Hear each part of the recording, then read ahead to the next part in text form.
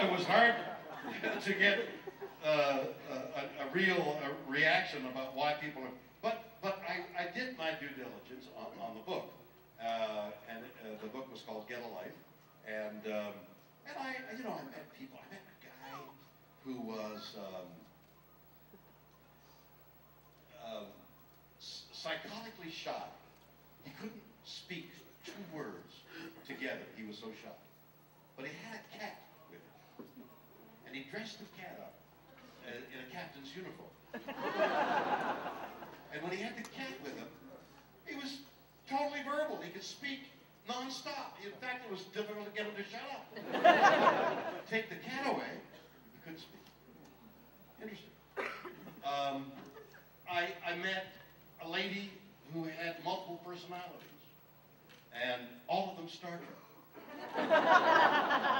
So this voice would come out of her that was Spock and very wise. And then she got wild and she was Captain Kirk. But interesting character. So I finally came to the conclusion in the book that you're here to see each other. Then I decided to make a documentary. Years later, I made a documentary, which I also called Get a Life. And I tried to do the same thing, same due diligence, examination of people as to why they were there. But this time it was on camera. And it was then that I discovered the truth of why we're all here. And that is, it's mythological. We're here celebrating a mythology. Mythology tries to answer questions that have no answer. Try to give an explanation to questions that have no answer. And from early times, the Greeks in their mythology, they would discover large bones that we now know are dinosaur bones. But they had no explanation to these giant bones. Where did they belong? So they made up a whole mythology of giants behind that mountain and war with the demigods and all. They had a whole thing going, trying to explain the inexplicable. What we're doing here is visiting the same thing, the mythology of what's out there, and what does it all mean, and what's the future going to be like, and what's the world going to look like, and how will we act, and if we met an alien, what would it, so all this mythology goes on.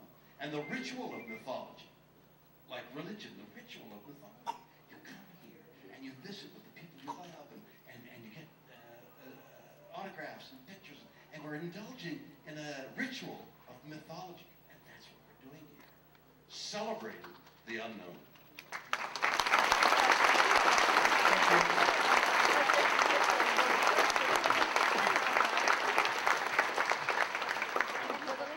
Okay.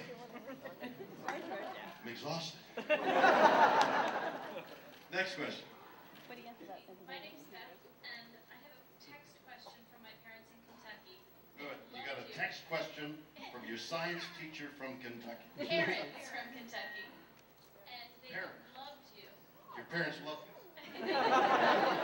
Therefore, by extension, you love me. Yeah. You might say it's in the DNA. Or the RNA.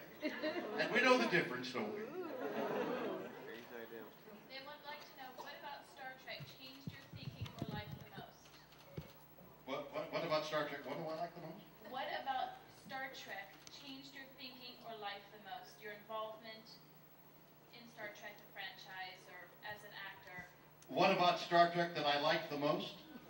Changed your Is that, life. I can't make it that word. I'm getting Teamster. That can't be right. What's that word? Changed. What changed my life the most about Star Trek?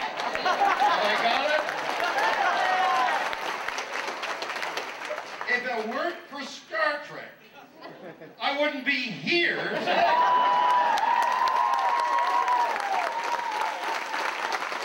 I'd be somewhere else, and that's changed my life completely. Old Town Sacramento is a place you've got to come and see. That's pandering, and that won't happen again.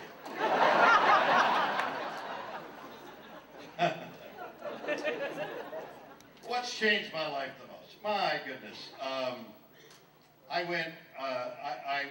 was popular while Star Trek was on the air, and then it went off the air, and due to a number of personal reasons that some of you have read about must know, that I didn't have any money, and I was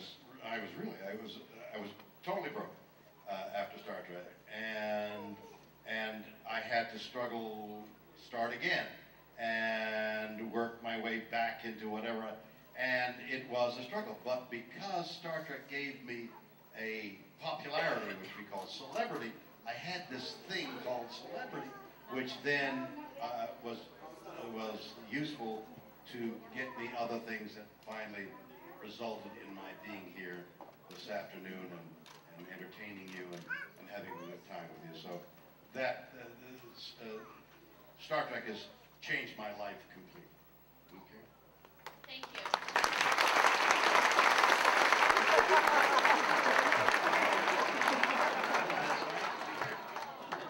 Come closer. The glare in the lights. Come clear. Oh. From way back there. How old are you? You're 27? 23. So you've got 23-year-old eyes. So you'd be able to see that from here, even though the glare of the lights, you'd be able to. I can hardly see you. So I got a couple more minutes. Thank you so much. I appreciate your time.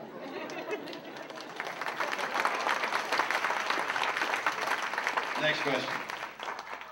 Hi. There's actually another text question, and it's from my dad. He asked, But it's great. I mean, we're using the latest in science. Somewhere in the dim country of 5,000 miles away, there's a guy typing to his daughter saying, ask him. So we're getting a question from a man that we don't know. Doesn't exist as far as we're concerned. But it's flesh and blood to her. And he's about to ask me a question, and we don't know what he looks like. Ask me the question. okay.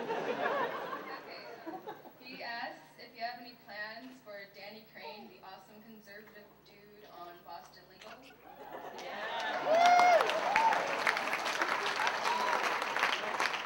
I did Boston Legal for 5 years, and it was really one of the better experiences of my life. I worked with great people, James Spader, Candice Bergen, and Renee Aubergenois. And even that's the best name I've ever heard. I want to acquire that name. From here on in, I want to be Renee Aubergenois.